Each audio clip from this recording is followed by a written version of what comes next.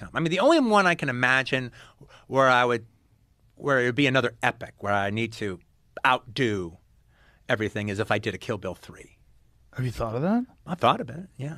Oh, with Kill Bill 3, I mean, you already have these 2 epic films. Is there like something that you felt was unresolved in the first 2, or would you like to revisit the characters? Well, I think it's just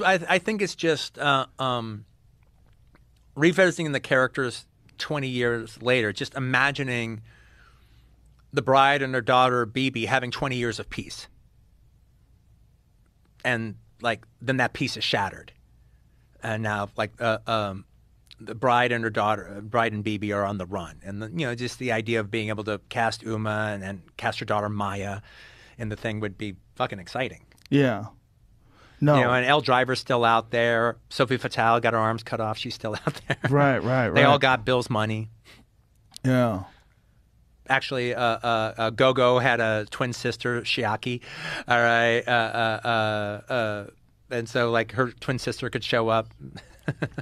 Quentin Tarantino, a renowned filmmaker and master of storytelling, has recently dashed the hopes of Kill Bill fans, eagerly waiting the possibility of a third installment in the iconic series. Despite the persistent rumors surrounding the potential continuation of the franchise, Tarantino has made it clear that his next and final film will not be Kill Bill 3. In a recent interview, he shared his intentions to conclude his illustrious career after his 10th movie, leaving fans disappointed by the news. Tarantino has established himself as a prominent figure in the film industry, renowned for his distinctive style and unconventional narratives, known for his ability to capture audiences with gripping storytelling and unforgettable characters. Tarantino has created a legacy that spans multiple genres, from Reservoir Dogs to Pulp Fiction, and from Inglourious Bastard to Django Unchained.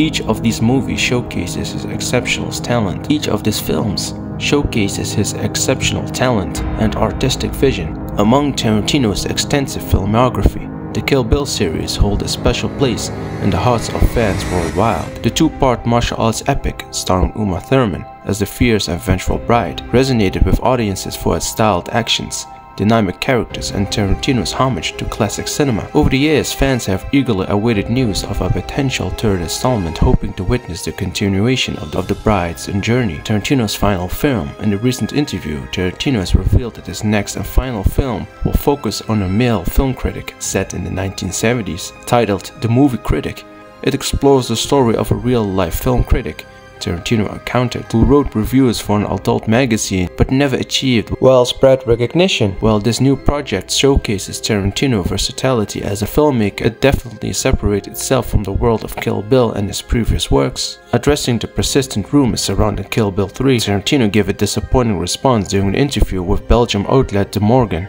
When asked about the possibility of another installment, he stated, "I don't see that happening. My last film is about a film critic, a male critic. He plays in the 70s. This declaration from the renowned director shattered the hopes of many fans, who had been eagerly anticipating a continuation of the beloved franchise. While Tarantino's decision may leave fans disappointed, it is essential to respect his artistic choices and his desire to conclude his filmmaking career on his own terms, as he prepares to embark on his final journey. Fans can still look forward to the unique storytelling experiences Tarantino will undoubtedly bring to the screen. Additionally, he has expressed interest in exploring television projects, leaving room for potential future endeavors outside the realm of film. So what do you think it will take for Quentin Tarantino to move forward with a Kill Bill Volume 3? Starring you and your mom, Uma Thurman.